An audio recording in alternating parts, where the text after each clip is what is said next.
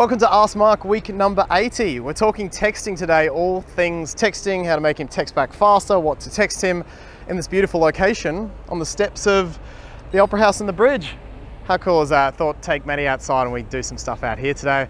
Been down in Sydney, just coaching course. Well, this coaching course just wrapped up. Really excited for what it's going to do for my clients. But what you came to this video for is texting stuff. So let's get straight into that. Hit the subscribe button and let's go. The first question is from Fasandra.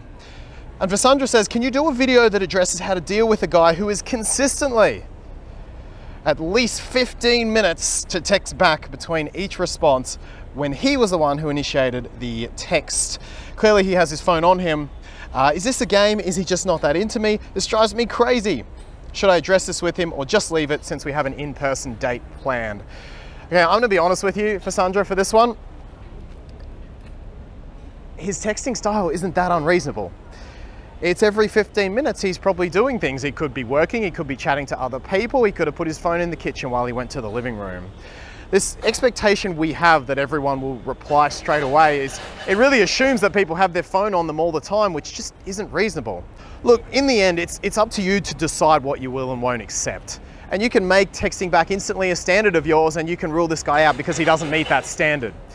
My suggestion though, would be to take your intimacy needs from things that are more important.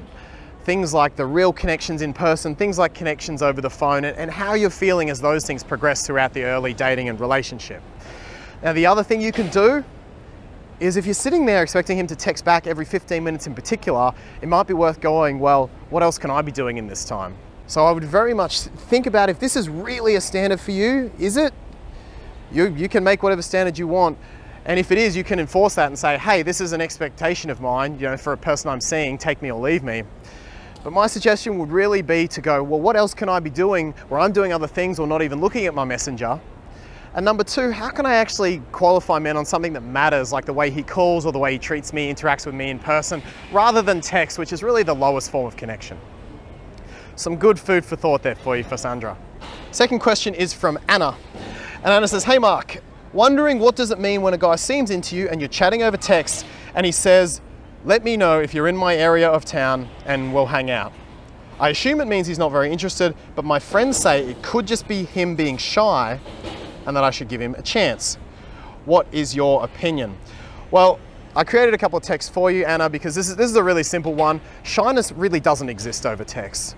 Now, sometimes people will pull back because they don't want to be too vulnerable. I'd literally send him this. I'd literally send him, so do I have to be in your area for you to take me out, do I? Or even, personally, I think I'm worth taking out whether I'm in your area or not, with a little blushing emoji. Perfect response. You can do that, or you can get him to call you. Just put yourself out there, ask him to step up, or even, have him step up with you, and you'll get your answer pretty quickly as to how invested he is and whether he wants to take things to the next level with you. Good question. Next one is from Jenny. And Jenny says, hi Mark. Some relationships are pretty much text only, with maybe a few Skype sessions during the whole lifetime of the relationship. Would your advice here be the same or are there different protocols? Again, I'm just gonna be honest with you, Jenny. There are no relationships that are text only with occasional Skypes. It's an oxymoron. Yeah, you will get couples that go away and talk on Skype once a week. Okay, that's a normal relationship. But no, not throughout the lifetime of a relationship. That's a temporary thing, and then it comes together to be more than that. So Jenny, I'm just gonna be honest, this is not a relationship, it's not a real connection, especially when you talk about the whole lifetime of the relationship. I think I'd really be looking at building higher quality levels of connection throughout your relationship. And if you are in something that has started at a distance, making sure there's an end date to that distance so you can have a much higher quality of relating. And the final question is from Melissa. And Melissa says, oh, lol, if he takes 10 minutes to reply, I'm gonna take 20. If he goes an hour, I'm gonna go 3. The end. Pretty much the definition of playing games. Don't do that, okay? Imagine if he was doing it, don't do that. Just don't do that. Like I say, if you put your phone away, great, you're doing other things. But don't do that. That's just, if you're playing games like this, he's gonna play games like this with you. It's really that simple. The world's a mirror. And actually a little quickie bonus, Elaine wrote something that I wanted to show you. Elaine said, that's a great book, very informative. This was about the little love languages review book video that I did. She says, P.S. I really like the cushions behind you, especially the ones with the flowers to your left. Can I please ask you, where did you get them from? You certainly can, Elaine. I got them from my mum. Actually, my mum made them, they're hers, and I was sitting at her place. So unfortunately I can't sell you any, but aren't they super beautiful? Thank you for the compliment. I'm gonna pass this on to her.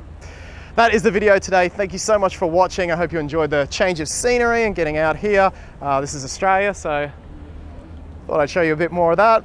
Leave your comments, thoughts, questions all in the space below. You know what to do. Comments for next week. I'd love to hear them. Hit the like button and the big red subscribe button with the little bell.